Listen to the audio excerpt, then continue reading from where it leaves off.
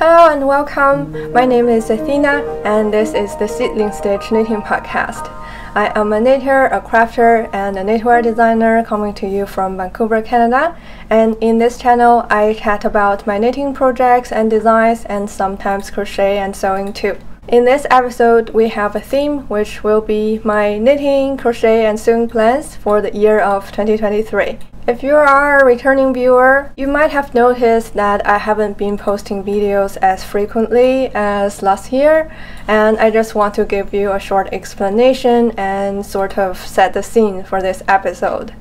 So I have been putting a bit more effort in my Chinese knitting channel. Just in case you don't know, I'm from China and I also have a Chinese knitting channel on Bilibili called 小河老编织, and it had become quite popular over the past 3 months. Since I started it, I reached 14,000 subscribers, and that's like 10 times what I have here on YouTube. And meanwhile, my YouTube has been like the opposite. I feel like it doesn't really show my videos to people anymore. Well, without feeling too demoralized about this, I try to figure out why. And I think that's probably because I knit many projects that are not popular or even known to most English knitters. For example, I knit from a lot of Japanese patterns that are widely available in China with the translation, but these patterns haven't been introduced to the English knitting community, and also the English knitters are probably more used to knitting from popular patterns on Ravelry. Well, I do understand that. We knitters probably would want to watch podcasters talking about projects that they are familiar with, they want to knit, or they have knitted, but I'm not going to change what I will knit just because that's popular or that could get me more views. And I really want to sort of protest against this knitting monopoly by the YouTube recommendation algorithm, and I want to push the boundaries. I really want to introduce the fascinating world of Japanese crafting patterns to you and the awesome Chinese yarn. So in this make plan video, I am not going to select a single pattern by PetiteKnit or the popular ones on Ravelry, not because they're not good, it's just that I don't want to contribute to this monopoly anymore, and I really want to bring you something new, something refreshing and different. So I hope you will enjoy my content, and I'll start talking about my make plans.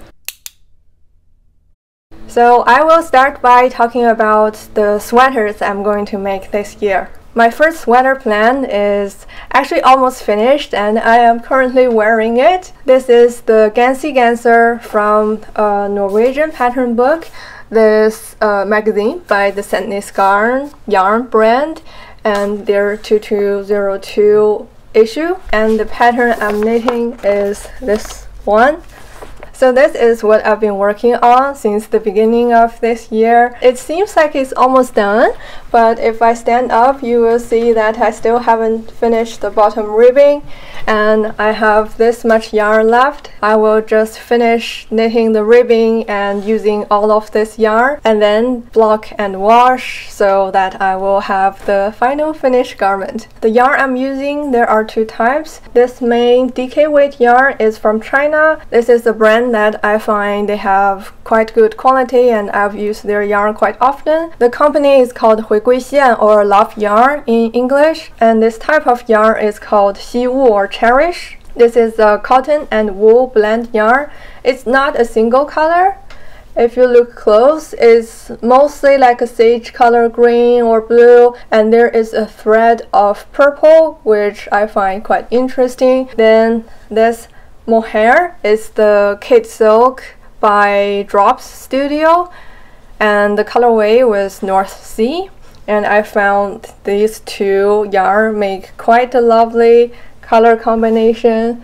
If you look close to the knitted fabric, the mohair gives it quite a good halo, and the silk in the mohair gives a little shine. The original pattern calls for the double Sunday and the tin silk mohair, which are all the yarn from the Sandnes Garn, and I find these two yarn gives me the same gauge. So this international yarn combination substitution works quite well for me and quite interesting. I knitted the smallest size of the sweater as I found that all the Sandnes Garn patterns are quite oversized, and this has already been a nice, relaxed and oversized fit for me. This is a drop shoulder construction with some short row shaping on the back.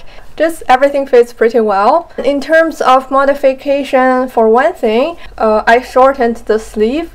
If according to the pattern, I would have knitted another section of the moss stitch or seed stitch above this cable and garter section, so it will add probably another 10 centimeters on this sleeve. And this sleeve has already been quite long. You can see it's on my hand and it hasn't been blocked, so I don't want my sleeve to be like that, so I think this is the perfect length for me. Another slight modification was that I was watching another Chinese knitting podcaster talking about a book about Guernsey sweater knitting, and I learned that in the traditional Guernsey sweater knitting, some knitters would intentionally add a little section of their own pattern into the sweater, and that difference in the pattern sort of acts as a signature of these knitters and marking the uniqueness of this sweater that is just made by themselves. And I find that idea quite interesting, and since I am knitting a Guernsey sweater, I want to make a small mark of my own on this sweater as well. So I just did a very simple modification. According to the pattern, all these cable patterns should be like an arrow facing up, but I just modified this one so that it's pointing down. So this little difference of this arrow cable pattern would serve as my own signature of this Guernsey sweater. So that's my first sweater knitting plan, almost done. Moving on to my next sweater making plan, and that will be one of my own design, and I have knitted a few rounds. It's like this now. This will be my second sweater design, also a top-down round yoke, and I'm going to call it the Pine and Fir Sweater, being in the same series from my Pine and Fir hat. So this is my Pine and Fir hat. This is a pattern that has already been published on Ravelry. I designed it in last autumn, I think, and the hat was knitted bottom up, whereas for the sweater, I do prefer top-down sweater constructions, so I'm flipping the Pine and Fir pattern, but this is a completely different cable chart because the gauge is different, the yarn is different, and the rate of increasing is different on the yoke compared to on the crown of the hat. So it's just the same inspiration but completely different design otherwise. And in the sweater, it features the pine pattern as well. Is this one. I still need to increase a few more rounds for this pine tree to grow up, and this is the fir cable pattern over here, and between the pine and fir there is just a blank filling random pattern. I think it kind of looks like a seedling, which refers back to the name of my channel, and the yarn I'm using are all from China. It's also from the LoveYarn company, but a different type. This is their 100% wool yarn called 悸动 or heartbeat. They don't have an English translation, but it means like heartbeat. And this is their mohair nylon yarn, which is quite an affordable mohair. And I'm holding 2 strands of this fingering weight wool yarn and 1 strand of this mohair yarn. There are a lot of options for yarn substitutions that you can easily get wherever you are in the world. I only get the yarn because I love the color. I like this intense color of green that they have. So that's a design plan. And apart from this design, I just really like the theme of pine and fir, and I'd like to expand that to a few other options. So I'm also going to make a summer top version of this, and instead of making these all cables, I'm going to modify that into more of a lace. And for my summer top, I've already decided upon the yarn, which will be the lin from Sandnes Garn, and that is a linen, cotton and viscose blend, and it's quite a beautiful and summery yarn. And apart from a summer top, I'd also like to make a summer camisole out of this pine and fir inspiration. So instead of doing a round yoke for a camisole, I'm having two options for the design. One option would be that I do the shoulder straps in the pine or the fir pattern, or the other option would be just doing a regular stockinette and probably I-cord camisole over the chest area, and then around the waist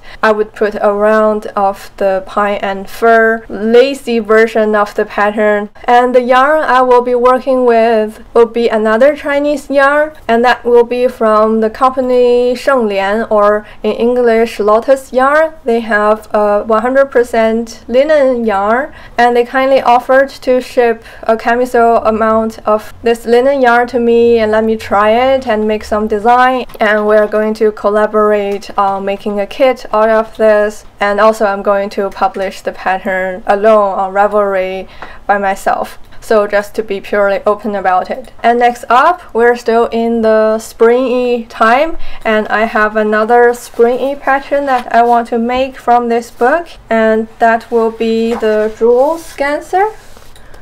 This one. It is a top-down round yoke lace pattern design knitted with a single strand of their tin silk mohair. The yarn I've already gotten from last year, and it's another Chinese yarn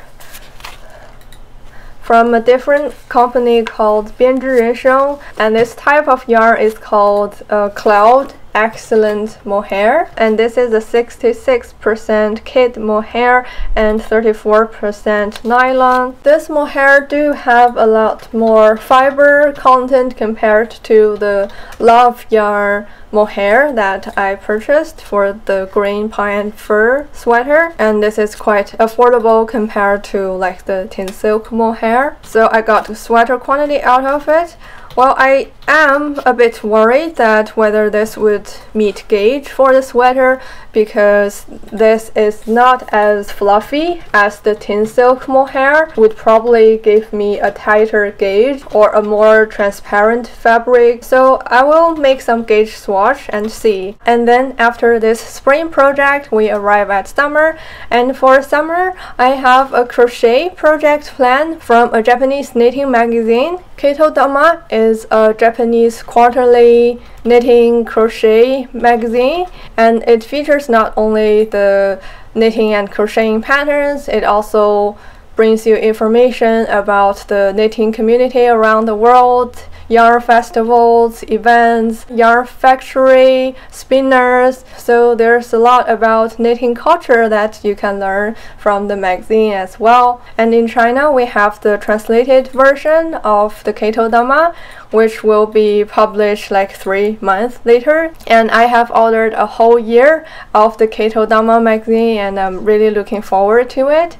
And recently, the cover of the spring issue of this year of Keto Dama has been released, and I was immediately attracted by this yellow crocheted slip over. Well, I've only been crocheting for a short amount of time since last year in summer, and I haven't crocheted any full garment yet. It's mostly because I find a lot of the crocheted garments aren't very practical or too fancy for me, but I think this design on Keto Dama is just at the balancing point between too fancy and too boring. And I've also had the perfect yarn for it. So I've gotten this Chinese yarn, It is a variegated yarn with 75% wool and 25% nylon, also from the 编织人生. And the name is called Rosy Clouds, and I've gotten 2 skeins of it. Initially, I was planning to make those entrelac scarf out of this, but when I received it, I find it's in fingering weight, and I really don't want to knit a full entrelac scarf in the fingering weight yarn, so it's been left there alone for a while until I found that this crocheted slip over is also made with fingering weight yarn, and I think it will look really nice to do that in the variegated yarn to make it more interesting. And this color is also quite springy, summery, so I found the perfect project for using this yarn. And next up, we are probably around autumn, and I have a farewell project for the autumn. The project I'm going to make is the Ophelia slipover or vest from a Japanese pattern book called the Farewell Knitting Eclogue by Japanese designer Toshio Kishida, and a yarn studio in China offered the kit for this pattern. And these are the original yarn that was called for. These are the Isiger Highland wool and the Isiger alpaca one in quite a few different shades, and it's really nice that they separated the small amount of yarn so that I don't need to buy a whole skein of yarn, whereas for the whole pattern I would probably only need 10 grams or 5 grams. And they could also do this to make a few more kits out of this so that more people can make this beautiful pattern. And the colors of this project is quite dark and low saturation. I think it's quite perfect for wearing in the autumn with a shirt, so I will try to finish it by late autumn if I'm being too optimistic. Then as the weather gets a bit colder, I have some plans to make an Aran sweater and an Aran slipover. I haven't decided on the pattern yet, but I'm really inspired by some pattern from the Kato Dama winter issue in last year. And I really love these cable patterns in these sweaters or slipovers or cardigans. I haven't actually knitted any Aran style sweater, and I'd really like to check that box. And I've also selected the yarn that I'm going to use, and these are the Donegal yarns that is carried in Wet Coast Wools, the yarn store that I'm working at. In the store, we carry 3 types of the Donegal yarn. The Tweedy Yarn Company from Ireland, we carry the soft Donegal, which is a 100% merino yarn, and I've already tried this yarn actually in my wall garden project by Erika Tokai. I really enjoyed the Tweedy yarn. It's a very rustic woolen spun wool, and when you are knitting with it, there are little pieces of plant matter in it that just makes everything feel very natural and very wild. And the little dots on the tweed yarn looks just so interesting, so I really enjoy the tweed yarn, and this motivated me to try the other 2 types of Donegal tweed yarns in the store, which are the Kilcara tweed, a 100% wool tweed yarn, and also the mohair tweed, which is a merino and mohair blend that has a nice halo on it. So I ordered a sweater quantity of the mohair tweed yarn with the store and the slip-over quantity of the Kilcara, one in the shade Blueberry and the other in the shade Ballet Buffet. And I have 2 options. I could either just find some pattern from the Kato Dama winter issue magazine, or I could make my own design. And I have an inspiration from my PhD major. For new viewers there, I completed my PhD degree last year, so I am a doctor in fluid mechanics in engineering. And in fluid mechanics, there is a phenomenon called the Kármán vortex street. It is a phenomenon where in the fluid flow there is a solid cylinder, and when the flow passes around the cylinder, it forms these little vortex. I'll put pictures here, and these vortex keep appearing behind the cylinder and shedding and forms this street of vertices. And that's quite a fascinating phenomenon for me, and also aesthetically quite pleasing. And I'm thinking I could design a cable pattern out of the common vortex, like our head could just be the cylinder object, and then there's a vortex street that is forming in the front panel, and then there are some other decorative cables or moss stitches elsewhere. So that's another design option, and I could make a slip over version and then a sweater version of this common vortex pattern, and that would be really fun. And I don't think anyone had made any sweater design based off, you know, fluid mechanics. So I don't know. Let me know in the comments what you think of my design inspiration or plans, or maybe I could just knit some beautiful patterns that's already in the Keto Dama magazine. And for my next sweater knitting plan, it's sort of in the same situation where I've already decided on the yarn but not the pattern yet. So I have bought a sweater quantity of some Chinese yarn last year. One is the LoveYarn-Heartbeat in a different shade, like the gray, and then the Cloud Excellent Mohair from Bianzhi Rensheng in another light gray color. I bought it last year because at that point I find myself making too many colorful sweaters. They're all like in a color, green or blue or purple or whatever, but not in a neutral color as they say it. And I just feel like I need a neutral, simple, basic sweater, so I got it. And now when I'm making my plans, I'm having two options.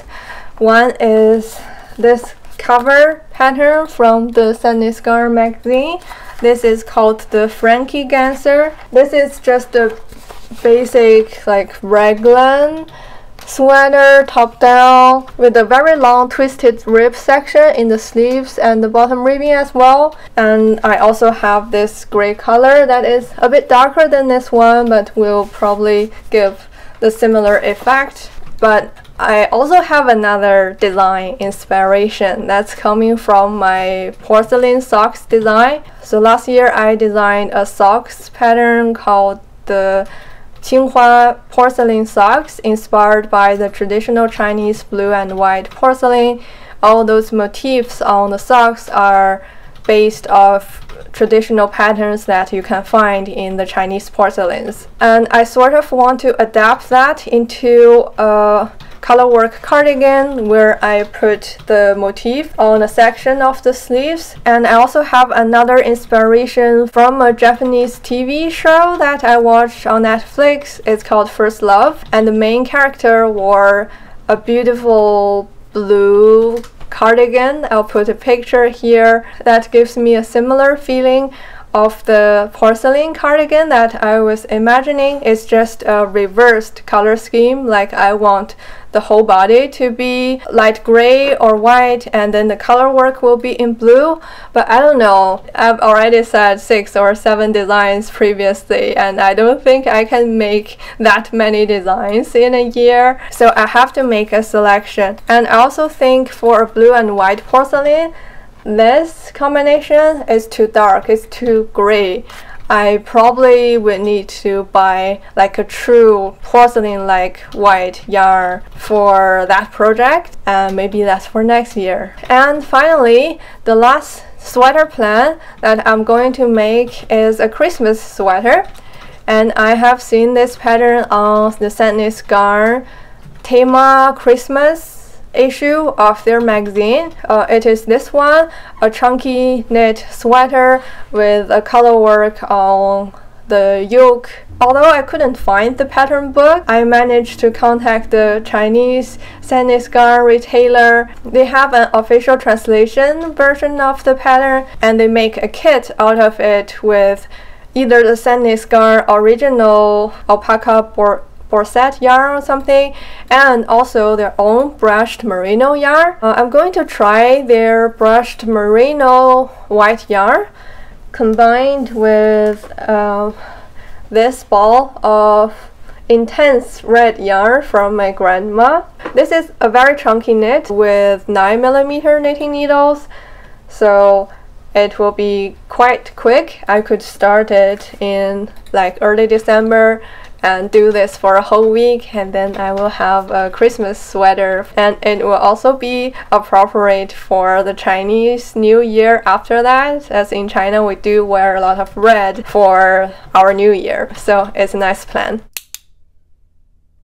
And next chapter, I will talk about the animal friends that I'm going to make this year. If you've been with me for a while, you know that I love to knit animal friends. You can see on the back, those are 3 of the animal friends that I have knitted in my past year. And for this year, I'm having 3 more additions to my animal friend family.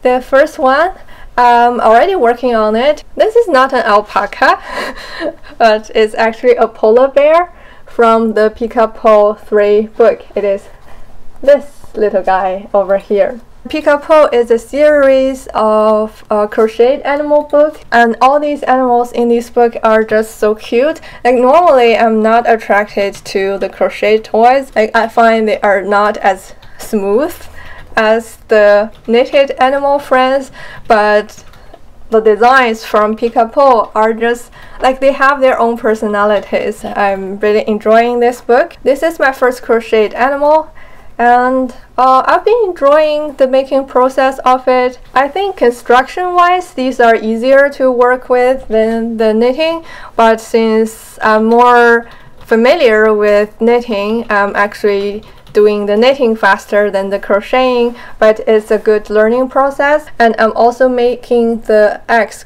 single crochet stitch than the regular like V stitch, so that according to the book this will make the fabric tighter and flatter, and I think it looks quite nice. And my next addition to my animal friend is another bunny.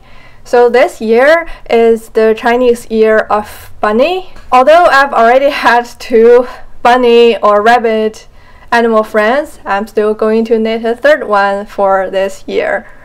And I selected the Bunny Odile, designed by Cynthia Valley. It's a pattern available on Ravelry, and what draws me to this pattern is the seamless knitting method. So for most of the other knitted animal friends, you would knit different pieces, sew them together, but for the Bunny Odile, you are supposed to just knit the whole like skin of the rabbit all together in a row, including the head, the arm, and the leg, and maybe even the ear, I'm not sure. And I think that design is just so brilliant and so convenient, and I'm really looking forward to learn how to do that. And I've also learned that the designer Cynthia Valley has collaborated with Lind Publishing, and she's gonna release a whole animal knitting book in this spring, and I'm really looking forward to reading this book. Maybe not buying it, but I think our local yarn store might stock it, and I really look forward to giving it a look.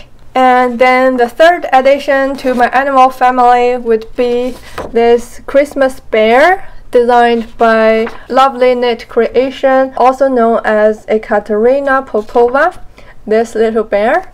And this designer is the same designer as the little bunny with the pink dress that I knitted over there. And I really find the construction interesting because it had a rotatable leg, and the design is really like, it's so small and so cute. And I think this bear features the same construction as the bunny, so I've already bought the pattern last year when it was on sale, so I'm looking forward to knitting it for the Christmas this year. And then in this chapter, I will talk about my accessory knitting plans. So my first plan has already been completed. This is a pair of colorwork mittens. This design comes from a Japanese mitten knitting book by Japanese designer Mitten Ya. It's called Mitten and Accessories by Mitten Ya or something. And by the way, all the Japanese pattern books that I talked about in this channel are available on Etsy. And if you just search for the keywords, Japanese knitting mitten pattern books or Kato Dama or something, I'll put the details of the name of the books below as well. And if you just search them on Etsy, you should be able to find these patterns. And even if you don't read Japanese, because the Japanese patterns are mostly charted, you will still be able to read the chart and the schematics and understand how to use it. And in my channel, I also have a series of mini lessons so that you can learn how to read the schematics and the charts. So I love all the designs from this book, and I've already knitted 2 or 3 pairs of mittens out of that book already, and I plan to knit 1 pairs of mittens every year out of that book, and I've already done that for this year. The yarn I used was still the Chinese yarn. It's also the LoveYarn Heartbeat, the wool fingering weight yarn, and this brownish yarn is from my grandma's gift, so no brand. And I have started biking this year since I don't have the student's bus pass anymore, and this could keep my hand warm when I'm biking in the winter. And it was knitted on 2mm needles, so it's quite a tight fabric, and I'm already sweating in it. So here's my first accessory finish objects / plan this year. And my second plans are some scarves. It's from this interlock knitting book by Toshio Kishida, and I've got the book some point last year because I wanted to learn how to do interlock knitting because it looks really nice with these little diamond shaped squared putting together. And you can also play with color and combine the different colors of scraps of yarn together. And speaking of that, I do have a lot of scraps from my wall garden pullover. So here are all the leftover yarns from my wall garden pullover, and they are really colorful. And I plan to make 2 scarves out of the book. First one is just a plain interlock scarf with the stockinette stitch. This one was knitted with like fingering weight yarn on a very tight gauge, but the leftover yarn I had was in worsted weight, so I will just like follow the technique. And then for a scarf, the gauge really doesn't matter. I could just make a wider scarf or shorter, just depending on how much yarn I have, and I could have some fun combining all these colors that I had from the wall garden project. And another design that I want to make is this one. It is a Celtic cable pattern interlock scarf. It is also the one on the bottom cover page. And in this pattern, it calls for the soft Donegal tweed yarn. And lucky for me, in my wall garden pullover, the main color of yarn are the soft Donegal. So I do have quite a few of this soft Donegal yarn left. And then combining with some other worsted weight yarn that I have in stash, I could make that Celtic cable scarf as well. And then I have some sock knitting plan. So I got some Chinese socks yarn as well. This is the LoveYarn-Zhizu or Satisfaction, that's what they called. It is just a fingering weight plain color socks yarn.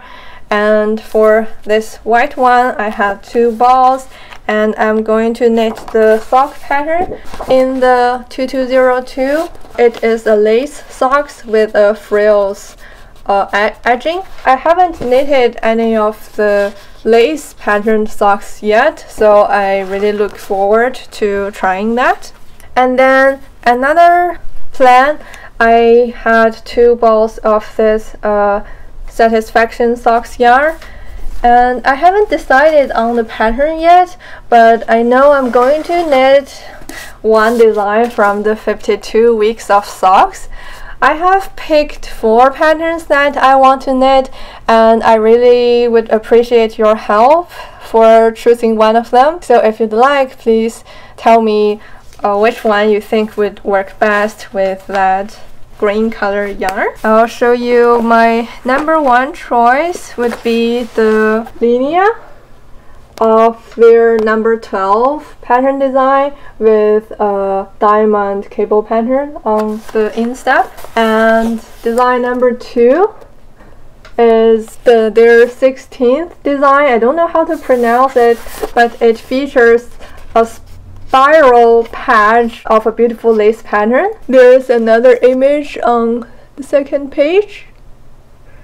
And then my choice number 3 would be their number 25 design, the lot sock, with some simple lace design on the 2 sides of the sock.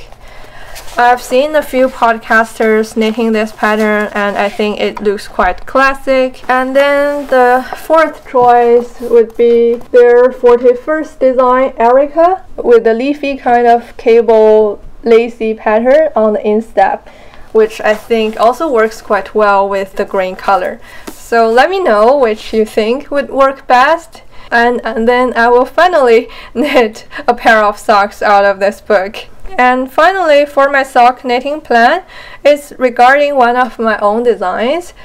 So this is my recent finished object. This is just a plain pair of stockinette socks knitted from toe up using my own socks pattern, the no frills toe up socks. And that pattern is designed for the fingering weight socks yarn, but I also intend to expand the gauge so that I could apply the pattern for DK weight yarn as well. And I'd really like to make that design at some point in the future this year. And next one, I have a bag making plan, and that's from this Japanese pattern book by Ronique. It's a raffia crocheted bag pattern, and this is like those choose your own pattern design books.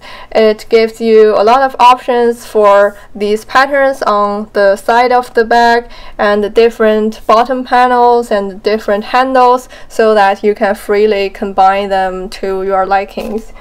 And I've also got the yarn already last year, which was the Huicai yarn, and I really want to try raffia yarn. I've never done that, and I really like the looks of the crocheted bags from raffia. And they have a lot of examples and a lot of random different patterns, but I just think the cover option is already quite cute. I do want to make like a round bottom kind of bag, and I think they can hold a lot of stuff, and in summer I can like put my water bottle and my knitting project in such like a round bucket shaped bag and then bike to work at the yarn shop, and that is really like a dream life. So I've got 4 balls of this yarn, and I'll see how big a bucket bag I can make out of it. And I've also had another types of raffia, but not really raffia yarn. It's from the LoveYarn company. This is more like viscose or washi paper type of yarn. It feels really like fibers from papers. I'm not sure if it can be submerged in water, but on the carrying label it seems like you can submerge it in water. And I got 2 balls of this, and I want to make like a straw hat. I haven't decided on the pattern yet. I think I will just make a plain one, but I've already bought a roll of black ribbons that I'm going to use it to decorate around my straw hat. So we'll see how I manage to do that in summer. And next one, I'm going to knit the basic bra by PetiteKnit. I got the pattern last year when it was on sale as well. It's just a basic bra, as the name indicated. It should be a fairly quick knit, and it would be like a very useful piece in summer. And I have the yarn already. These are some leftover China hemp yarn, also from the Love Yarn company. The type is called Suyu. I used this yarn last year for my Provence top and my June top light. It feels really cool but also soft to the touch, so I think it would be a nice yarn to be made into underwear. And then my last accessory plan is the bob lay hat. It was the 2020 Shetland Wool Week free pattern, and the yarn I'm going to use are the Let Lopi yarn from my Harbin sweater project. So I have designed and released my Harbin sweater pattern last week, and these are the leftovers from that project. There are these 4 colors used for the sweater, but I was debating over 2 shades of brown, so I bought another shade of brown and ended up not using it. So I have a whole ball of this brown that could be applied to the bob lay hat as the bottom part of that hat, and then the green, the white, and blue works quite well with the pattern. Well, I don't have enough of those, but I do have a lot of random leftover yarns from other projects that I can combine together to form that project. Finally, in the last chapter, I will chat about my sewing plan. I only got into sewing very recently. I took my first sewing class last November, and then recently I got my sewing machine. I got the Juki 80, and for sewing I got 2 Japanese sewing books as well. This one is the Clean and Natural, and this one is Making and Styling book, where their Japanese name is a bit more descriptive. I will put the Japanese name of these books below as well so that you can search for it. And I'm going to make some easy skirts as my first step. I really like this book because it rated all the patterns with stars, so I could start with the patterns with 1 star and then moving on to the more complicated patterns. And the pattern I selected first is this simple straight A-line skirt pattern with a bow tie in the front. And I've read the pattern. It seems quite simple. You just cut a rectangle on the fabric and then put in the elastic and then make this bow tie, and that's pretty much it. I've ordered the fabric from China as well because it's really affordable and there's really a lot of options. The only downside is, of course, I could not touch it, but with $2 per meter of fabric, like what complaint would you make? And then I've selected another pattern from this book, which is this 3-tier pleat skirt, and I really love this type of fabric already. I ordered a similar fabric from China online as well. It looks like this. It's also a 100% cotton fabric. I think it will be a good starting point for me to learn how to make these slightly more complicated skirts. And then if these are successful, I could move on to like dresses and shirts. Some designs I love from the book was this one. From the other book, like I like these straight pants. Like even these plain shirts look quite nice to me. So we'll see. So that will be everything for my 2023 make plans. I hope you have enjoyed it. And if some of these projects inspired you to try Japanese patterns or Norwegian Sandnes Garn patterns, please do let me know, and then we could start doing the Japanese knit along together as well this year. And if you enjoy my content, please consider donating on my Ko-fi, ko-fi.com/seedlingstitch. And on the service tab of my Ko-fi page, I'm also offering a private Japanese pattern translation help. So if you own any Japanese pattern and had trouble understanding it, I could annotate the pattern PDF for you, or just answer a few quick questions on a specific section of the pattern. And feel free to email me if you find yourself in a situation where you need some help with the translation. As always, in the last of my podcast, I would play a piece of piano. And have a nice day. Happy knitting. See you next time. Bye.